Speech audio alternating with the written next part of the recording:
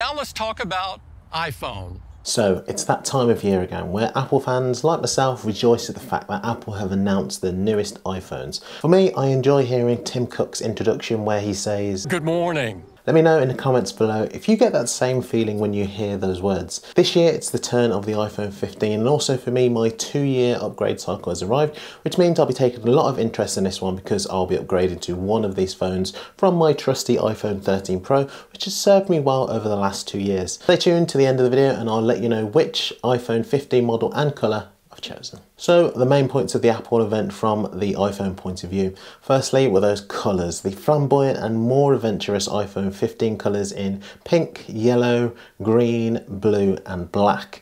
While we'll probably expect to see another iPhone 15 colour at some point early next year when Apple does their regular thing and brings in some mid-season attention and sales back to the iPhone with another out there colour. Meanwhile, the iPhone 15 Pro comes in what would be best described as less adventurous and more duller titanium colours in natural, blue, white and black. I sometimes wish that they were more outgoing with their Pro phones as they are with their standard phones, but I'm sure this year that the natural and blue colours will be popular. But some of us Pro users do like a bit of flair and flamboyance in our lives sometimes, and I just wish we had that with our colours of our Pro iPhones. The dynamic island introduced on last year's Pro models is now a feature on all the models, and thankfully I'm not gonna really miss that notch. I remember watching last year's keynote when they first introduced the dynamic island and I was so close to upgrading from this to a 14 Pro just because of it. Thankfully I made the right and sensible decision not to upgrade. So now it's a feature across all of the models. Hopefully going forward from this point developers will now focus on making the dynamic island experience as good as it should be, with loads more apps taking advantage of what the dynamic island can do. Now, I like taking photos and videos with my phone, so having a phone that is capable of taking really good, high quality photos and videos is really an important feature of a phone for me. While videos taken on iPhones are generally pretty good, for me historically it's the photography side of some location-based images that have let the iPhone down in the past. Sometimes the sky's blown out, night shots are under or overexposed, but never that perfect shot which arguably other phone brands are getting better at. But hopefully with the new 48 megapixel main camera and the improved machine learning that Apple is incorporating within their new phones to accompany the new hardware, that is going to make those sharp, richer images that are produced by these new iPhones, like the ones that we saw in the keynote, the best by Apple so far, until the iPhone 16 that is. This year's iPhone 15 Pro Max has a slight difference other than size, weight and battery life compared to the 15 Pro, and that's the telephoto camera. Instead of the 3x optical zoom on the Pro and the 2x optical zoom on the non-Pro models, the Pro Max has a 5x optical zoom thanks to that slightly more room that you get in the Pro Max that allows for what Apple calls tetraprism, which allows for light to travel into the camera sensor, giving an equivalent focal length of 120mm. So you'll be able to get close to your subject than ever before you even have to think about doing digital zoom, which I've never been a fan of, particularly on an iPhone. I do like the idea of that shifting focus in a portrait photo feature after you've taken a photo, but I remember when the HTC One M8 was doing something similar with their U-Focus feature almost 10 years ago. But is it a feature that I'll use going forward? I suppose only time will tell.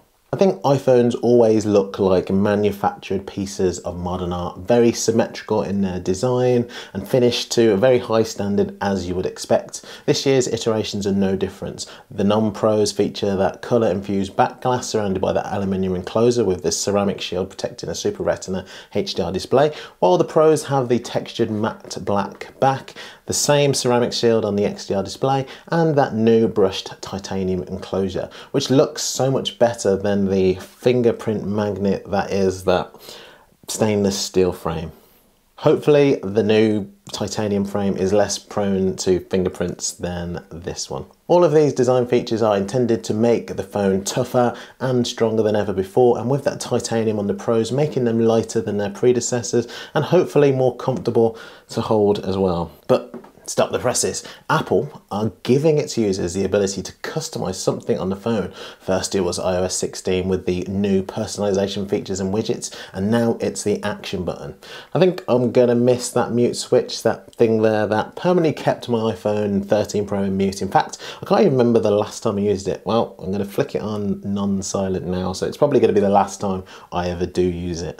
So on the Pros only, away with the mute switch, and welcome the action button, a programmable button that, when enabled, allows you to keep it as it was before as a silent mode toggle, change focus mode, enable camera, the torch, initiate voice memos, the translate feature, the magnifier, any pre-made shortcut, which essentially is almost any action of your iPhone, and finally the accessibility feature, all from pressing and holding down that action button. Remember, it's only on the Pros this year, but I'm guessing that they'll be passed down to the non-Pros next year. And finally, the one feature so many of us have been waiting for, USB-C. How many of you would have thought that you'd ever see the day that an Apple-made iPhone would move from Lightning to USB-C?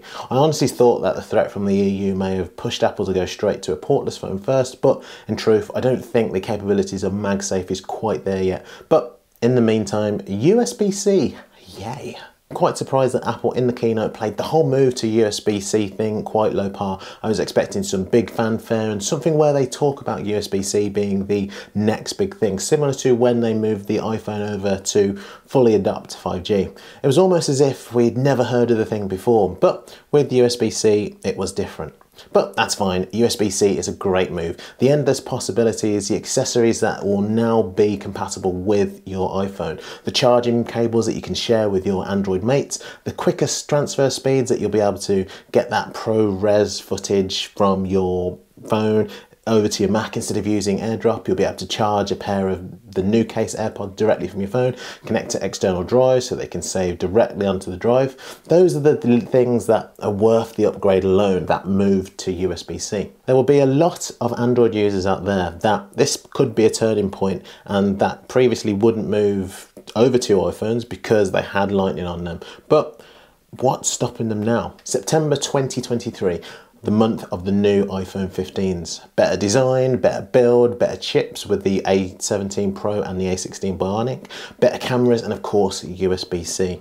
But let's not forget about the little things like that potential transition of A-list console games being playable on the Pros, the ability to be able to record spatial videos compatible with the upcoming Apple Vision Pro, which are essentially 3D videos, which is pretty impressive. Those emergency SOS via satellite and the crash detection features carried over from the previous generation, all working with iOS 17 to give you the most complete Apple mobile experience that you'll get. As I always say, the generation to generation upgrades are never really worth it because of those incremental changes that those transitioning from a 14 to 15 isn't going to benefit from, but users of phones outside of that should feel the benefit of upgrading if they're able to. It seems like this year every iPhone 15 model has its benefits that outweigh its negatives and is packed with amazing features that should make any owner very happy. So the iPhone 15 that I opted for was the iPhone 15 Pro in the blue titanium design. I just love blue and it's going to match my Apple Watch. If you've got any ideas for videos that you want to see when I get the new iPhone 15 Pro, just let me know in the comments below. And if you're going to get one of these new iPhones, let me know which one you're getting. Press the like button if you like this video, subscribe if you haven't already for videos just like this, and I'll see you in the next one.